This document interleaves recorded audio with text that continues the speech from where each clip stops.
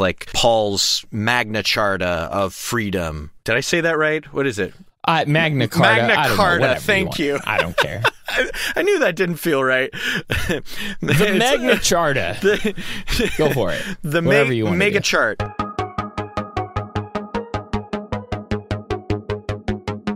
Well, hello everyone, and welcome to the Bible Geeks Weekly Podcast. This is episode 62. I'm Brian Shealy. I'm Ryan Joy. And thanks so much everyone for tuning in. On today's episode, we're going to talk about being gracious to others, especially with this super weird time we find ourselves in. But we're in week 19 of the Into the Book Bible reading program. That means we're in Galatians chapters 2 through 6. And so let's start off, I guess, as we always do, finding Jesus.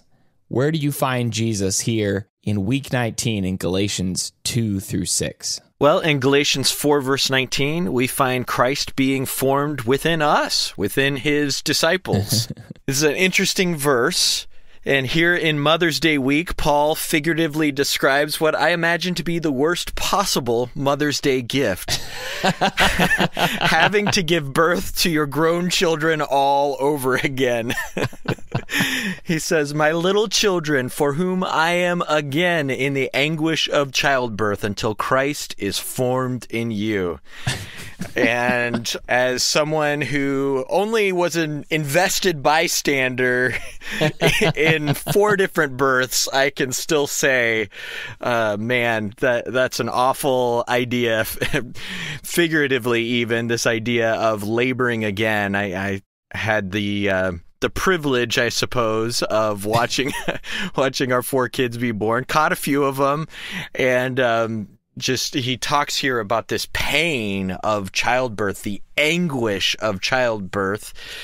And I guess the idea is Paul had given birth to these kids once before, and now because they're departing from the gospel as it was properly taught to them, he feels like he's having to go through all of that work, all of that pain, all of the stress and worry about them all over again. And the birth that he wants to bring forth is Jesus Christ living in them. And that is the most interesting and wonderful part of this whole verse, is this idea that to understand discipleship, we need to understand that it is this process of Jesus being formed within us, letting the Lord's way of thinking and living grow within each one of us, so that we can say with Paul, as he did a couple chapters earlier, hopefully I'm not stealing your finding Jesus in chapter 2. Watch out. Chapter 2, verse 20, he said, "It is no longer I that live, but Christ who lives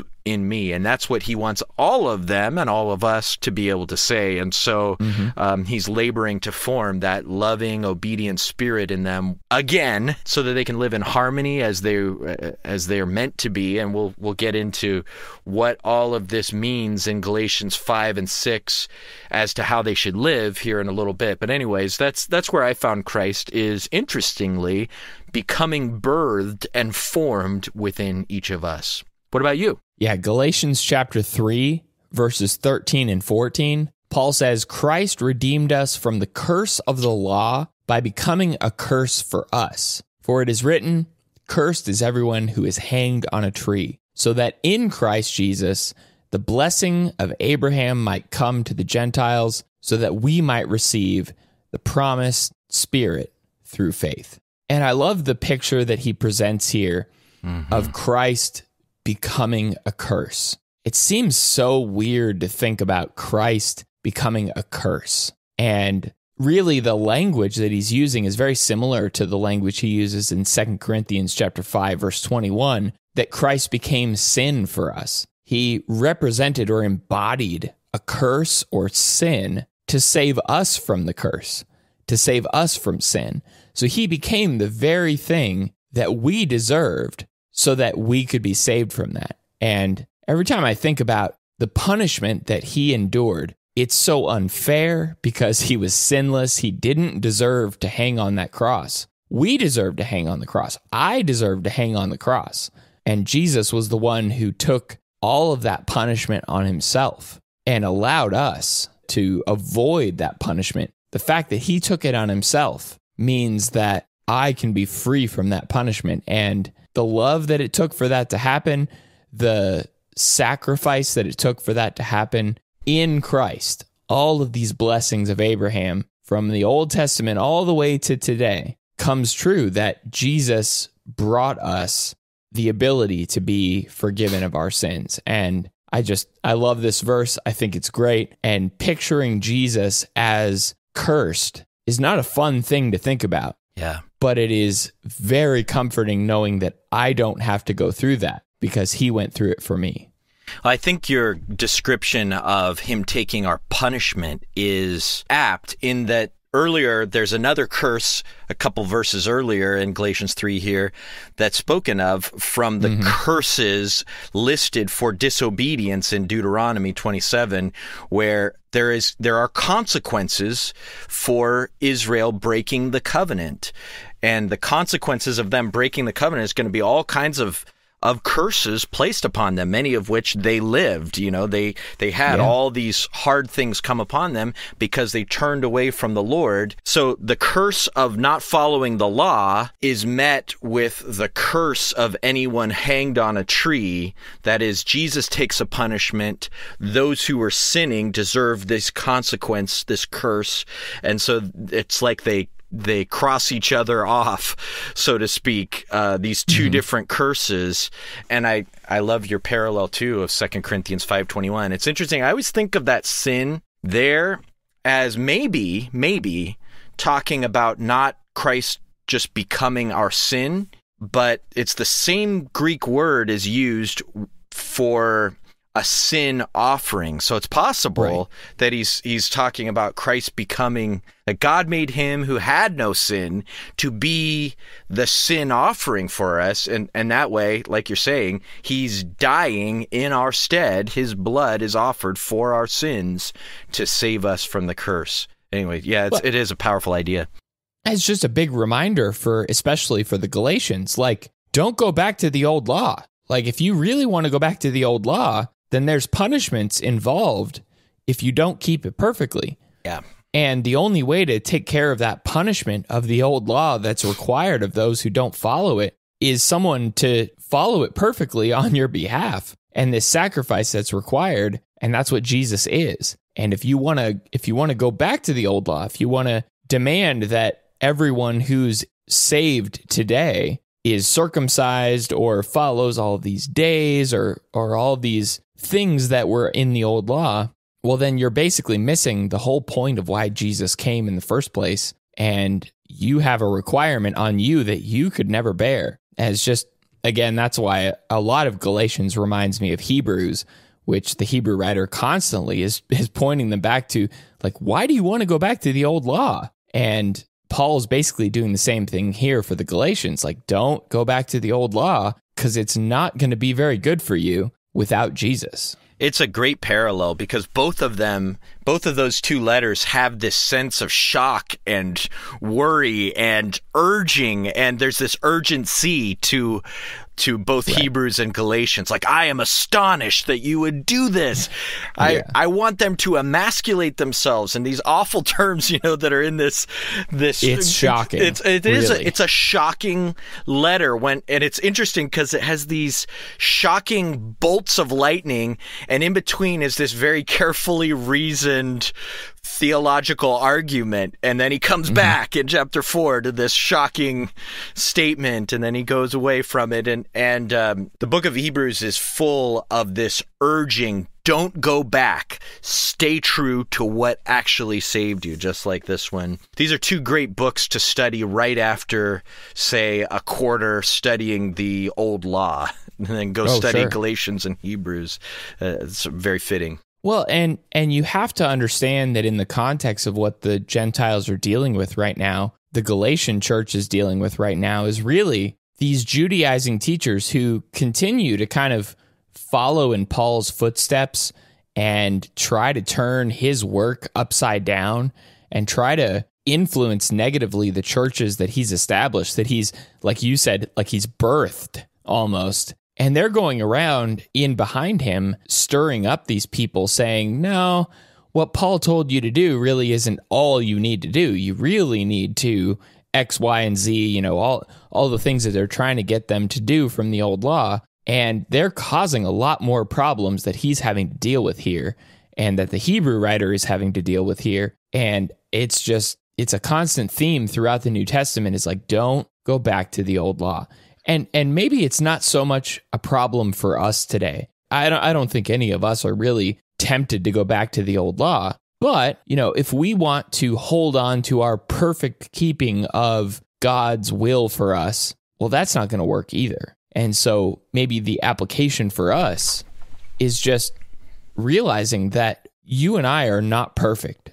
We're never going to be perfect. And we will always need Jesus, always. And it's not about keeping the will perfectly. It's not about doing everything exactly 100% correct, because nobody can. We all need Jesus. Yeah, that's definitely one application, is that sufficiency of Christ. I think another application right now, as you look at the headlines and you see this debate, the kind of people lashing out around the charges that came down about Ahmaud Arbery. Oh, yeah. And I've seen brethren arguing and fighting. And I think we've talked before about some of the existing racial divides that still kind of sit there in the church even, and certainly all over the world. And I think if we understand what Paul is really shocked by and what he's really fighting for here, we'll see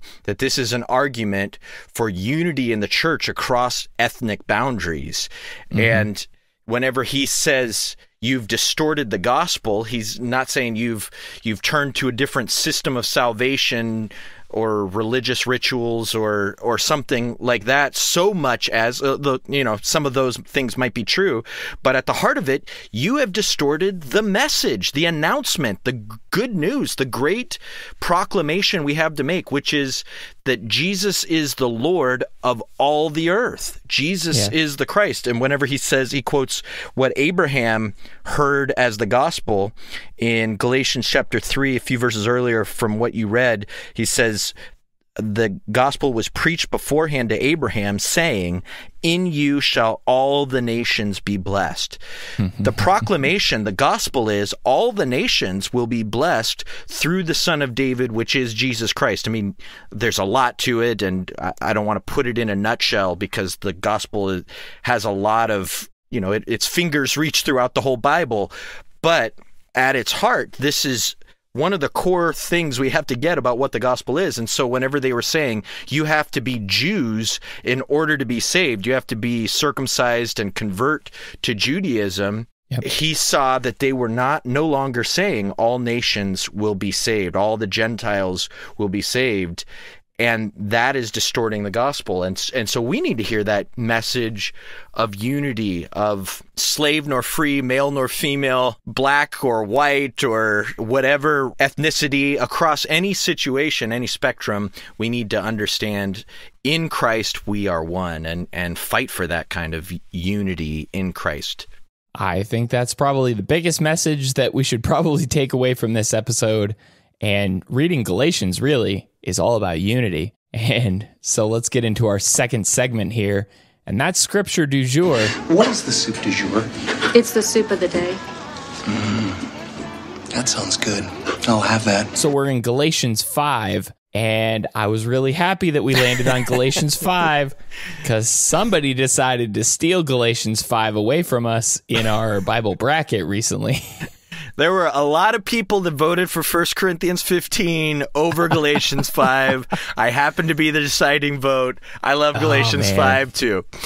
Okay. So we're in Galatians 5, one of my favorite chapters. I honestly think Galatians 5 could have made it to the very end. So what do you grab from Galatians 5 that really just stands out at you? Obviously, there's a lot here, and in the background of all of this will be the works of the flesh and especially the fruit of the Spirit.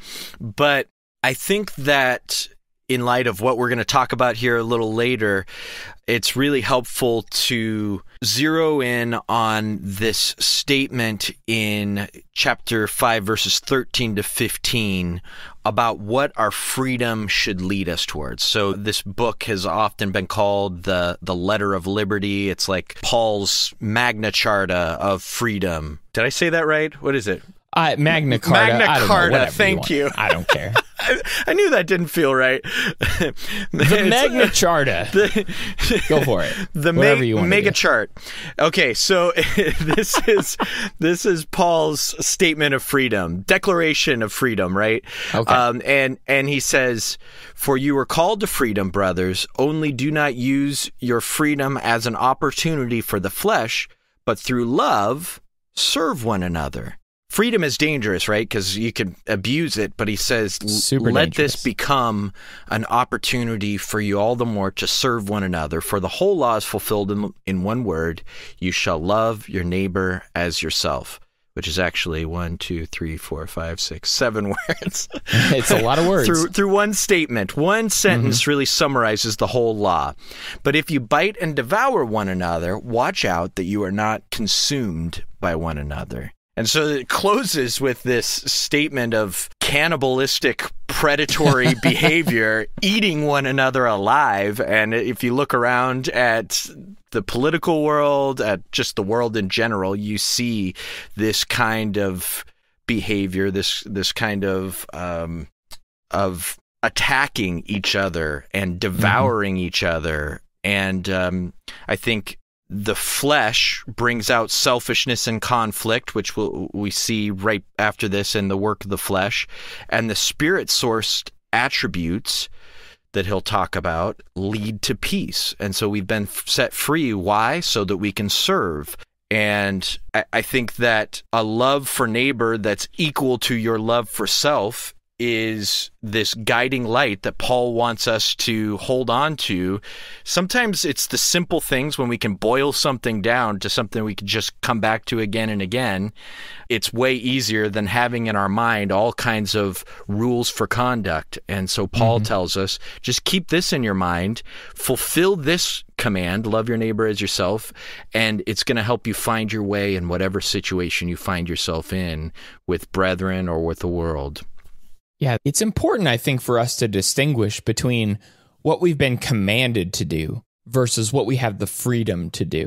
You can really look at the New Testament and all the instructions that we've been given, especially by Jesus and by all of the apostles in the New Testament. We could really see that we have a certain fundamental set of things that we need to do or we have to do, but we have a lot of freedom there. There's a lot of ways to do those things. There's a lot of abilities and options, really, for us to do things differently. And we see that all the time.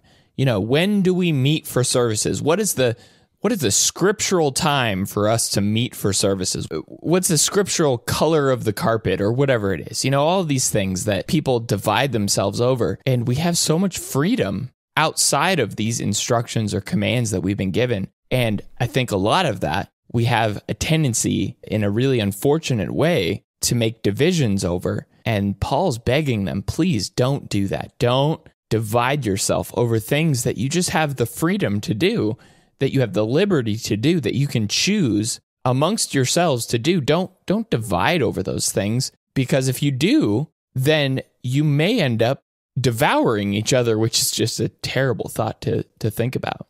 Yeah, I think that's sets the context really well for some of the things that we're seeing right now happening in the church as people are trying to figure out how to serve God in a new situation, as hopefully we're finding our way out of some of the restrictions we found ourselves in. But even now, you see folks with all different perspectives about how we should handle this public health crisis and what it means to love your neighbor and what it means to serve God, really.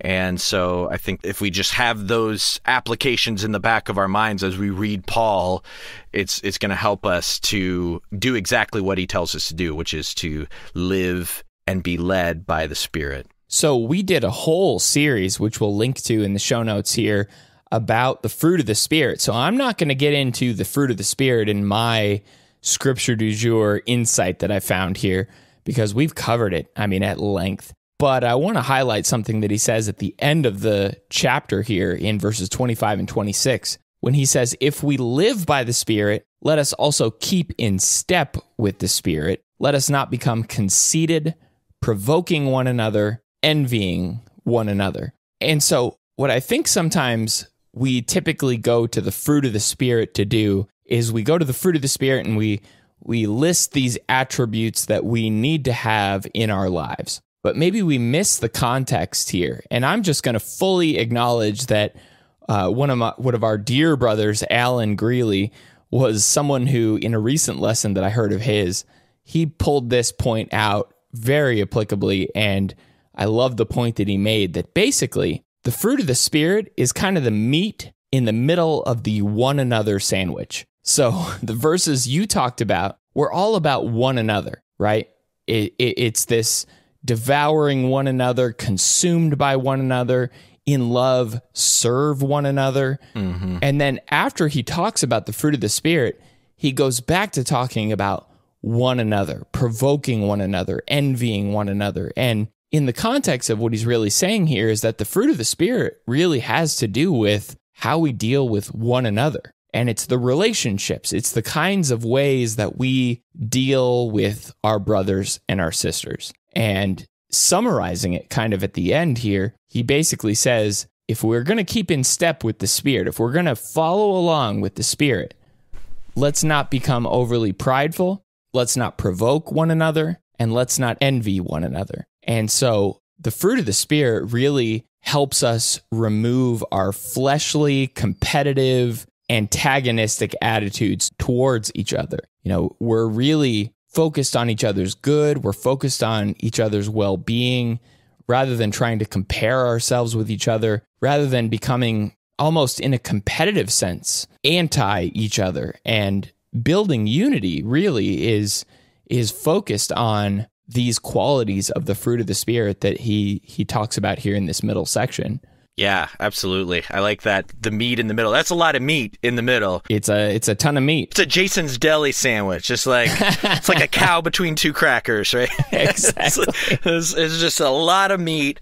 And then, this idea that captures it all, that bookends it, really doesn't just extend to those two one another pieces of bread on either side. Really, the whole book is about bringing that harmony, and the obstacle to it has been these agitators, these troublemakers who've come in and distorted the gospel. But really what Paul is leading to throughout this book, just like the book of Romans, what he was building to throughout his whole theological argument in that book, is this harmony that comes from following the way of the Spirit, the way of Christ.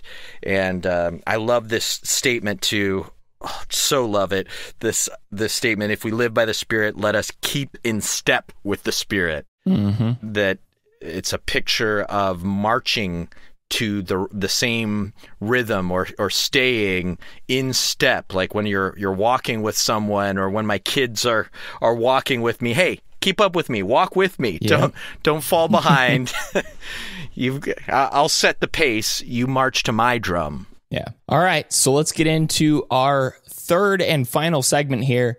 We're going to talk about, in all of these difficult times that we're going through right now, how do we show grace and patience to people who have different views or different opinions than we do? Now that we've gotten into a situation where probably a lot of us are worshiping in some very different situations. I know you talked about your congregation is worshiping in your cars now. At the building, it's a lot of change, and people are not comfortable with change. But with all of these changes that we've been going through in our churches, in our relationships with each other, how do we still focus on giving grace and showing patience during these times? I've been thinking about this verse in 1 Corinthians chapter 8, at the beginning of the chapter. It says, now concerning food offered to idols, we know that all of us possess knowledge. This knowledge puffs up, but love builds up. If anyone imagines that he knows something, he does not yet know as he ought to know. And so this gives me this picture of balloons and bricks. You're either puffing or you're building. That's visceral right there. Yeah. This word puffing is used several times in 1 Corinthians. It's kind of interesting how he uses it. Even the picture of leaven growing or puffing up the bread kind of has this sense of puffing. But knowledge without love can make us swell in our empty inflation of ourselves. And it's like a bubble blower. Are you a bubble blower? I love to blow some bubbles. You know, I didn't learn to blow bubbles until late with my bubble gum. I was late bubble blower. Like a late high school bubble blower. But yeah, it's like blowing bubbles and inflating something full of air. Or are we going to be people that can build other people up and have some real substance to what we're building, letting go of that self-righteous need to fill ourselves up and show everyone we know the right answer, rather steadily securing a solid structure, you know, building a temple for God in other people. And I've seen and I've heard comments on different sides, whether it's talking to people, emails going around with us, and certainly on social media about all these coronavirus issues that sound, honestly, to me, a lot more like puffing of knowledge than the building of love. People feel sometimes like they have the moral high ground. Sure. So we might say, I don't care if it offends you or not. This is what I think. And then we go on to blast others for not loving people enough. You remember Ken Leach used to say a whole lot about these like red alert kinds of phrases that we Caution. use. Danger, Will Robinson. Watch out here. If you're going to say something like this, what follows it probably is not going to be very good. Yeah. Anytime you hear out of your mouth, I don't care if it offends you or not. Maybe there's something that needs to prick someone's heart and it's an absolute right and wrong thing, but that's probably not a good sign if you're starting that way. You know, like people feel strongly about that you should wear a mask and you should have social distance or you should stay at home and not go out. Or on the other hand, that people are trying to take others' freedom away, or people are being too cautious and staying home from services, or not cautious enough and shaking someone's hands. You know, all these different things that people are judging each other whenever it's not like someone is taking the stand against something that Scripture says something really clearly about. It's just in the application, trying to find what is the right way. And maybe, you know, I have my own opinions about all this stuff. It's not like these things don't matter, but we are hardcore people in the church. We're full of convictions and knowledge, and at times we get so full of our distinctive convictions, I think, that we might miss the fact that there are reasons others have landed on a different position or perspective, or maybe it's from their ignorance, or maybe like these Gentile Christians in 1 Corinthians 8, they have had a different experience that constrains their consciences differently. There's just a lot of different things that a conversation, a dialogue might be appropriate, patience with each other, loving, forgiving. Somebody kissed you on the cheek and you feel like that shouldn't have happened. Feel free to talk about them, but also have some love and some patience in your heart for that. You know, I mean, that's something that happened to our family, and it's not a big deal. It's really not. These things matter, but they don't matter as much as some of these greater things that Paul is here fighting for, you know? I think we have a very large tendency, especially right now, to make mountains out of molehills. And we have, there's a phrase, the narcissism of minor differences. Oh, that's a good phrase. Where we like to find the one small difference that somebody has, or the one small differing opinion that somebody shares from us, and we like to highlight that as being like the major thing that makes us feel superior to them, or feel like it's okay to minimize their opinion or disregard them completely. And this is, I think, a huge danger right now that we need to be very, very careful as we're looking to things like Galatians, as we just got done looking at Romans, looking at the book of Hebrews, we don't need to be dividing on silly things that don't, at the end of the day, really distinguish us from each other. If we really want to be building unity, it needs to be because of the right things and focused on the right things, not because we all wear masks in public, or we don't all wear masks in public, or we have the same opinions on political issues, or we don't have the same, opinions on political issues, whatever they are. Those things don't matter. And we need to be very, very clear, I think, on what does matter and what doesn't matter. And for those things that don't matter, I'm with you. I think we need to just let them go and realize that we all have reasons. I think that's something that you're highlighting here too. Everyone's doing the best they can. We're really just living life the best we can right now. And people are going to make different decisions for different reasons. And that's okay. Just so long as we're all focused on Christ, making these kinds of dividing lines between ourselves really is not going to help us. Yeah, I think that's where the distinction needs to be. Making a dividing line is not necessary. It's not that it doesn't matter at all. If I understand, for instance, our congregation has a lot of vulnerable folks that physically vulnerable, that have sickness and real need for us all to be sensitive to them and their situation, for them to be able to come and be amongst us, or maybe they feel like they can't, but for us to try to do what we can to put them in a good situation, it matters, and their health matters to us. We pray about it. We are happy whenever they get a good treatment plan. We're sad whenever they get good, bad tests come back. But the point is this thing that you're saying, that it's not worth dividing over. It doesn't matter like that. And Same thing on the other side. You can understand where people are coming from, and I'm not utterly dismissing that you have no point and your opinions don't matter at all. It's just that we have to keep first things first, and not, major and minors, and let that become our real focus here, and let break. I mean, imagine destroying a relationship, or worse, destroying a brother's faith, because they become so discouraged about you expressing your judgment on them because they made a mistake. They didn't mean to give you a hug, but they were overwhelmed in that moment, and they forgot themselves, and they just were so excited to see you, and then you lambaste them about it, and we just have to work through it.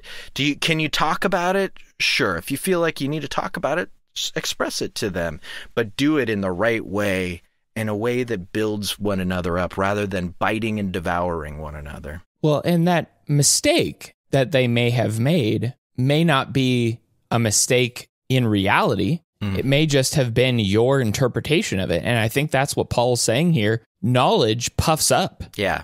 If you fill yourself up, and man, isn't that just what we all love to do right now? I mean, so many people are just looking at the data. We're looking at the stats and the graphs and the charts and the everything we're looking at. We're just filling ourselves up with knowledge. Yeah. And we just want to know every facet of everything. And we want to just try to understand this to the best of our ability, but knowledge puffs up. And the more we use data and stats and all these things to attack each other, the farther off we're going to be from grace, patience, and really love. I think that's the focus here that we need to come back to, is just realizing that everyone's doing the best they can with the information they've been given.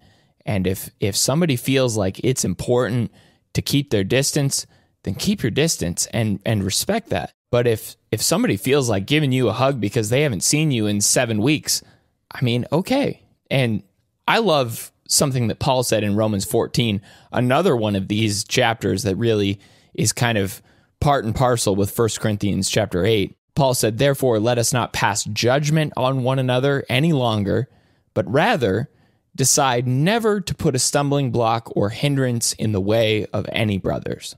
basically Paul is saying, look, I'm not going to think about myself as the sole source of authority on all things. If somebody believes something different than I do, and it's not really a matter of faith or conviction, or am I going to use my opinions or my strongly held beliefs to drive a wedge between us? Or am I really more interested in pursuing love and wholeness for those around me? And I think that's just something we need to continually come back to. Yeah, the word opinion is a key word in just right there at the beginning of Romans 14 and verse 1. And, opinions are not, it's not wrong to have an opinion, and your opinion might be the right one. You can make a strong argument for it, but opinions need to have their proper place. I like that you're using that term. It's different than the faith, right? Sure. I've been reading this book recently. I finished it, but I'm going back through it again. It's called Scoot Over and Make Some Room. My aunt recommended this book to me. Mm-hmm. It's by Heather Avis. Anyway, there's a chapter in this book. It's called You Do You. And it reminds me of the episode that we had our wives on about comparison and talking about comparing ourselves to other people. And I think that was a phrase that was used in that episode a couple of times. Mm-hmm. You do you. Like, there's a lot of opportunities. There's a lot of options on how we parent our kids, on how we live our lives in general. And especially now, like how we interact with society, how we exist in this world. And if you feel like you need to go out with a mask on, you do you. That's just, you're doing the best with the information you have available. You do you. And I feel like that's a lot of what Paul's talking about here in Romans 14 and 1 Corinthians chapter 8. You take the information that is available to you and you do the best thing you can. And I'm not going to judge you for that because I love you, I care about you, and I'm not going to use that as a way to divide us. Mm-hmm. Yeah, the couple verses after the one you read just a minute ago in Galatians 5, getting into Galatians 6, mm-hmm. Let each one test his own work, and then his reason to boast will be in himself alone and not in his neighbor. You'll each have to bear your own load. And that word is the word for a soldier's pack. Each soldier has their own load to bear, and you square your pack away, somebody else squares their pack away. And the step beyond that is whenever we also remember verse 2, the verse before that, bear one another's burdens and so fulfill the law of Christ. So we bear our own load. That is, I'm responsible to do me, and other people are responsible to do them, and we get ourselves in trouble when we get too caught up in someone else's, in trying to enforce and make sure that someone else is lined up with our opinions. But at the same time, there's this stepping beyond it to look out for others. And let me just give you a really quick example of that I was encouraged by. Somebody at our congregation has a 3D printer, and she said, I'm not a big mask guy. I haven't myself worn masks, but I know this is something that's important to everybody.